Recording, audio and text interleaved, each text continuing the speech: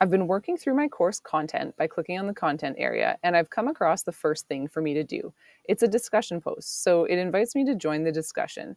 It gives me the discussion prompt here, and there's this nice blue button that says join the discussion. When I click that button, it pops me over to a new screen. Now, if I want to expand, it gives me the description of the discussion post here, and you might have some other instructions here from your teacher. So I've been invited to start a new thread. I'm going to click the blue button, and then I'm going to create my discussion post. So here's where I would write all the words and all the wonderful things I have to say about this topic. It's a good idea to enter a subject just as you would if you were sending an email. So I might choose to use my own name, or I might put my hypothesis. So hypothesis, and here's, all my great ideas.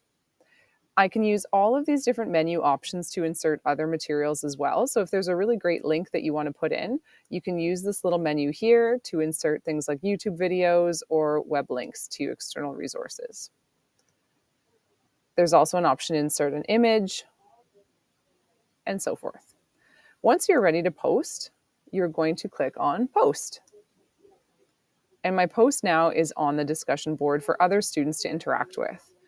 So my teacher can now see it, and I'll be able to see who's read it and how many people have replied to it. I'll also be able to see how many people have viewed it.